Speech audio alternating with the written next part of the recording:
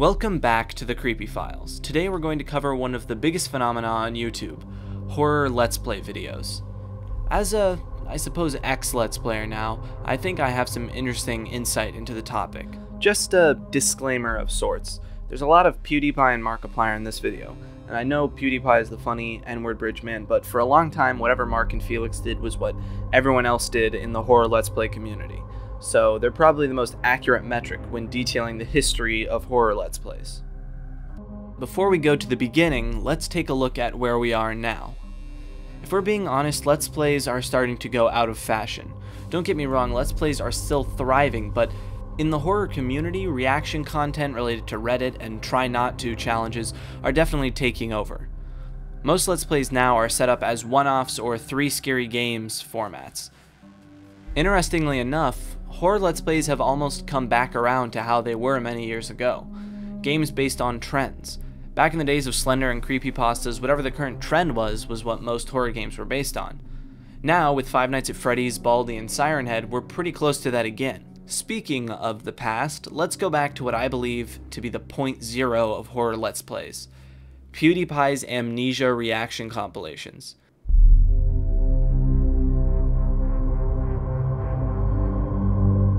Nine years ago, horror Let's Plays were like 2 minutes, but as people began to realize that there was something more here, people began following PewDiePie's lead, creating a golden age of long horror series like Amnesia, Penumbra, Cry of Fear, and Fatal Frame. Before the indie horror game market exploded, these long-form games demanded 10+ part series videos. That's around the time having characters in your Let's Plays became the Let's Play meta. But as Amnesia custom stories became more popular, the world of smaller resource creators making games blew up.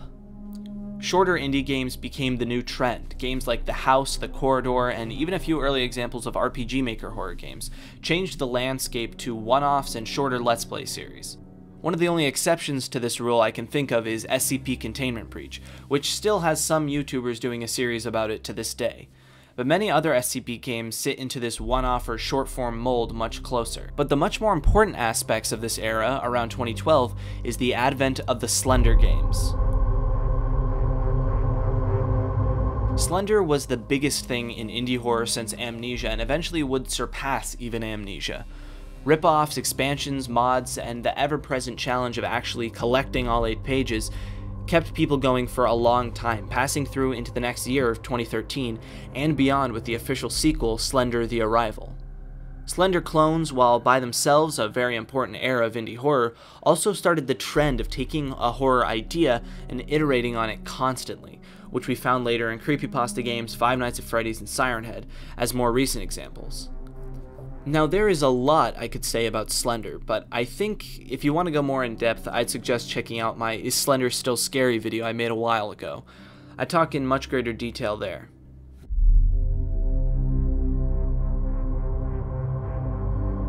Now, a lot of these eras have bleed through into each other, so by no means are they perfectly separate.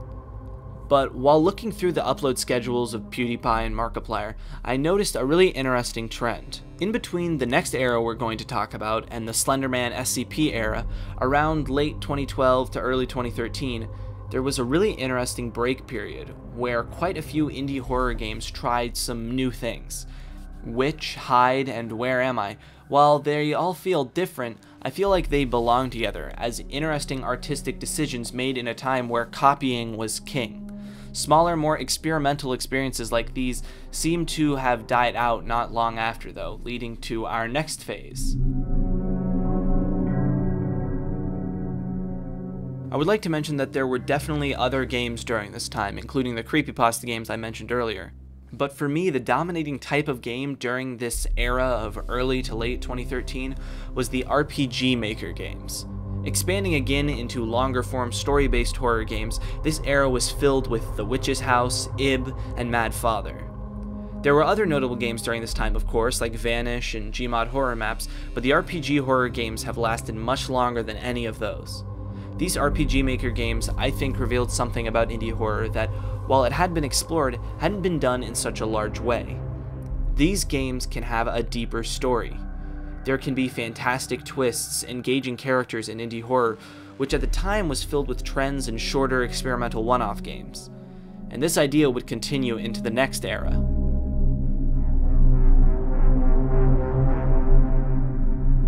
Outlast, Amnesia, A Machine for Pigs, Among the Sleep.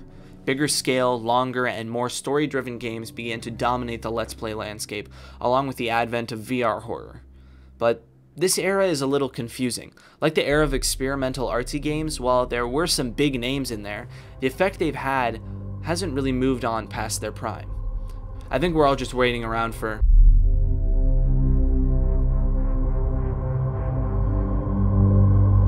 Five Nights at Freddy's is 6 years old now, and still it is one of the biggest and most influential game concepts and trends that still exists in horror today.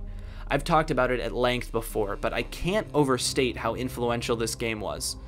We saw a fan game explosion not seen since Slender that lasted much longer, and so many other forms of media hopping aboard. Even though the series is old as hell, it still feels like I'm talking about something modern, because it has somehow lasted longer than any other trend I can think of, with the exception of Slender. Much like Slender, I'd like to draw your attention to my Five Nights at Freddy's video I made a bit ago, because I talk about just how influential it was. But let's just say we are far from the end of the FNAF era, even if it started 6 years ago. And here we are, back to the present.